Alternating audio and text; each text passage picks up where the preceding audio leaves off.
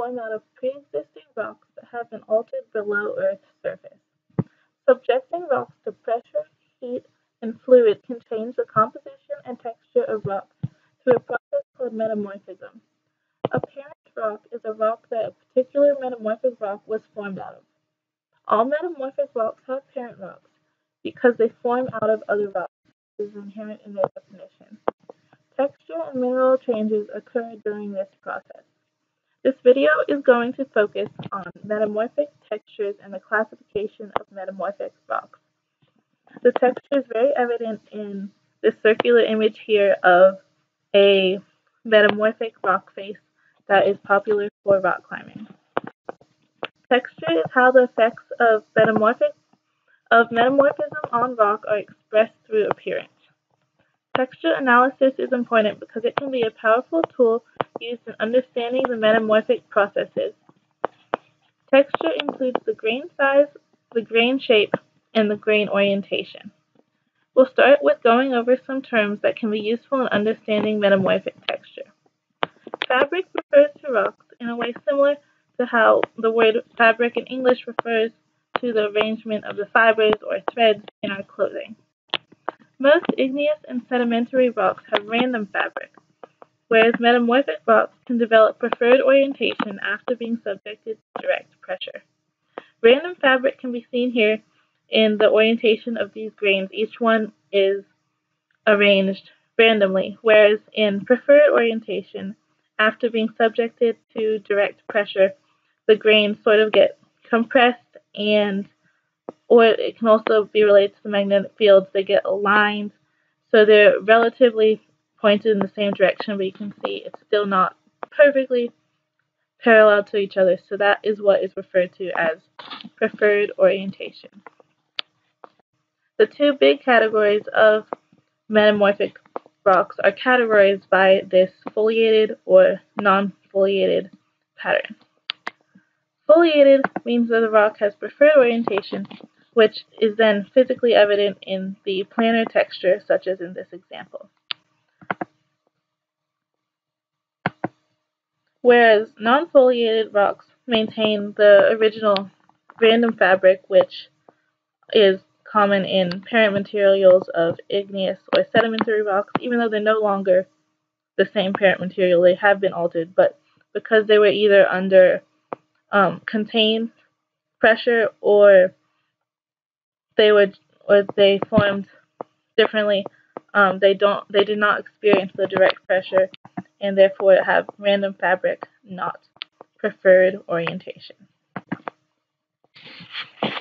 Like igneous and metamorphic rocks,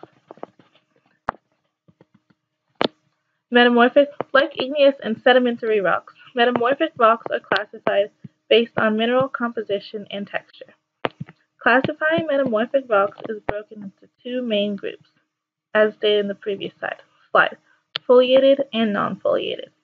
Beyond this, they can be further classified according to the mineral content, the parent material, and the grain size. Mineral content and grain size vary with the conditions of pressure and temperature that were present in the location when the metamorphism process occurred. Foliated rocks are listed here in order of of low grade to high grade, with slate being the lowest grade and gneiss being the highest grade. Low grade metamorphic rocks typically form below 400 degrees Celsius or 750 degrees Fahrenheit, whereas high grade rocks form at much greater temperatures of up to 1,000 degrees Celsius or 1,800 degrees Fahrenheit. Low-grade metamorphic rocks typically also have a more fine grain than those formed at the higher temperatures, because the metamorphic rocks formed under higher temperature form much more quickly and end up becoming more coarse-grained. Foliated rocks can be further classified by mineral composition or parent material, but those names are usually self-explanatory. For example, granite gneiss would be gneiss that is made out of granite. So this video won't focus too heavily on those because, as I said, they are very self-explanatory. So the first metamorphic rock we're going to take a look at is slate. Its texture is called slaty, and slate is typically composed of clays, micas, and chlorite. It is very fine-grained and splits easily into flat pieces. It often will come off in sheets if you break it apart. The parent material is mudrock, claystone, and volcanic ash. The next lowest grade of foliated metamorphic rock is phyllite. Phyllite, like slate, comes from shale. However, it forms at a higher temperature. So phyllite can occur when slate is further metamorphized. As you can see with these arrows, it can form either directly out of the parent materials or from slate that has been further metamorphized. Schist is typically composed of mica, chlorite, quartz, talc, hornblende, garnet, staurolite, and graphite. It has a pretty distinct foliation, which you can see by looking here at the sides of this piece of schist. It gets a bit stripy, or as we would say, banded. While this rock type is schist, the texture description is called schistose, so that's how you would describe a rock with this texture.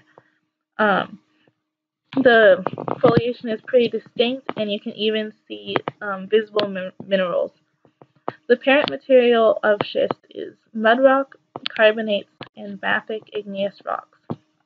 Like slate and phyllite, schist comes from metamorphized shale, but at an even higher grade.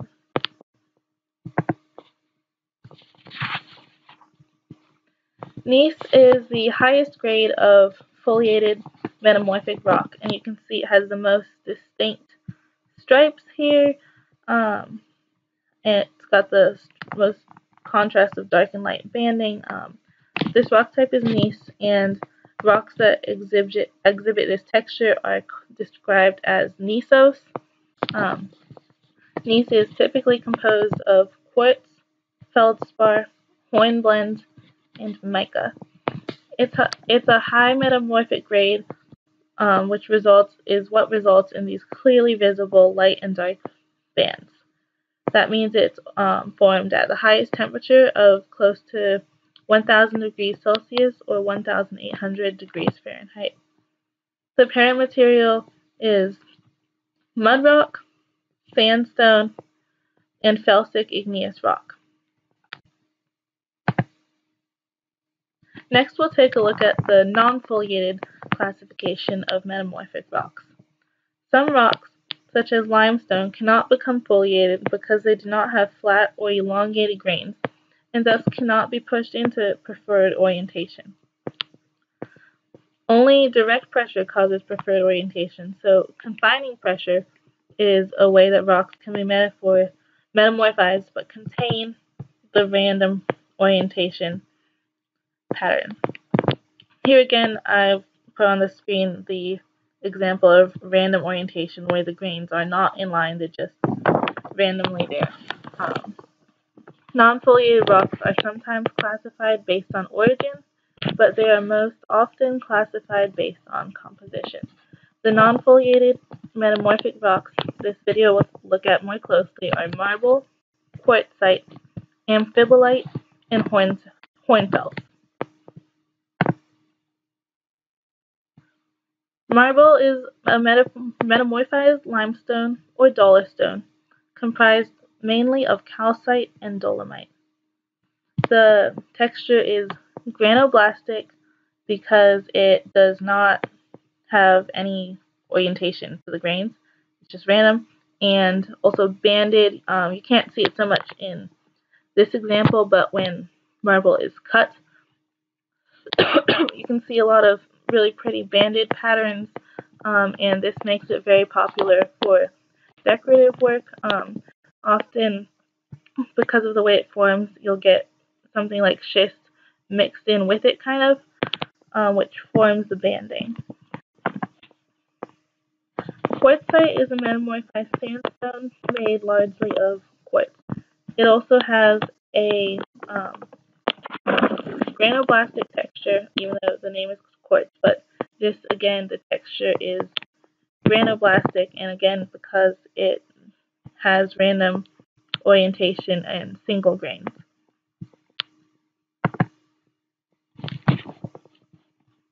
Amphibolite is a hornblende-rich rock, and it is often derived from basalt or gabbro. It's in the non-foliated category, but sometimes it can get a little bit of a schistose appearance, so that's why I've included sometimes schistose in the texture, but it's important to remember that this rock is non-foliated, and by looking at it, you can clearly see that it has random fabric. Lastly, we look at hornfels. Hornfels is again non-foliated.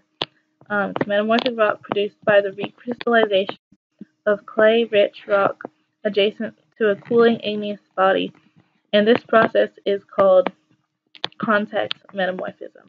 It has granular texture, is very fine-grained, and tends to be very, very strong. And it can actually form out of excuse me, any parent material that is next to a igneous rock as it cools, but it most often forms out of parent material very rich in clay. So this concludes my video on metamorphic texture and the classification of metamorphic rocks.